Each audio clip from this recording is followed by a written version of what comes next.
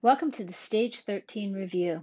In Stage 13, we met the infinitives of all four conjugations, and we added 3 new irregular verbs to the one that we already knew, sum, to be. We added possum, be able, wallow, want, and nolo, not want. And we also meet the enclitic, que. An enclitic is a tiny little word that attaches like a tail onto the end of another word. By the end of stage 13, you should be able to translate the infinitive form as to blank, and you should be able to recognize the conjugation, the family that a verb belongs to, by looking at its infinitive. Are, fourth conjugation, ere, second conjugation, era, third conjugation, and ira, fourth conjugation. You should also be able to understand the new way that verbs are presented with principal parts in the vocab checklist. And you should always memorize these principal parts when you're learning new verbs, as in the following examples. So here's the vocab checklist for stage 13. And let's just take a look at deco. So we have deco, decera, Dixie. They've given us 3 principal parts, or ruo, rure, rui, or vulnero, vulnerare, vulnerawi. That's how verbs are going to be presented from now on. So let's take a look at what those principal parts actually mean. The first principal part, in our example verb, is going to be porto. The first principal part gives you the first person singular of the present. I carry. The second principal part gives you this new infinitive form, to carry. And the vowel there in front of that final RE is going to show you what conjugation the verb belongs to. The third principal part gives you the first person singular of the perfect. So here, portawi, I carried or I have carried. You take off that ending, that personal ending, that final long I, and you'll have the perfect stem. So it used to be that our verbs came in this form in the vocab checklist. Portat, portawit. Okay, now we get porto, portawi. So instead of the third person of the present and the third person of the perfect, we're going to get the first person of the present and the first person of the perfect and the infinitive in between them. And that's because this is the way that real Latin dictionaries do it, with the first person singular.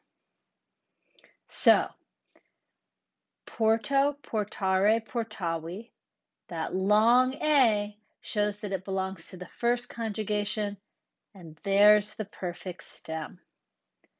Dokeo, dokere, dokui, that long E shows that it belongs to the second conjugation, and there's the perfect stem.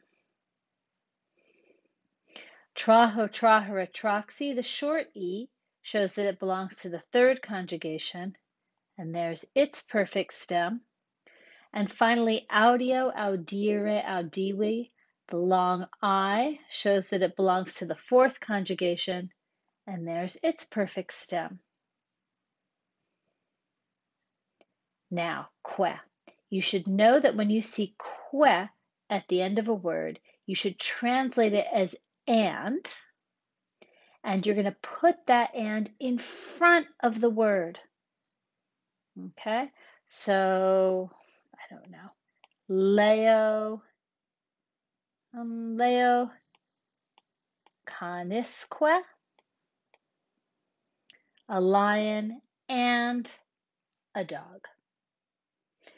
You should also be able to recognize and translate all the forms of the present of possum, wollo, and nolo, and to fill out the following charts. So we'll start with possum. And possum is really a compound of the verb sum, be, that we already know. So look, sum, est, sumus, estis, sunt. And you put pot in front of the form of sum, except if the form of sum begins with an S, then it becomes pos.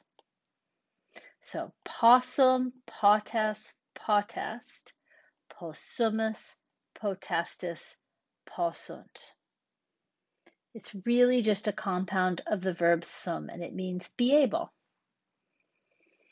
Now, wallow, wees, wolt, wallamus, woltus, wallunt. This one is tricky.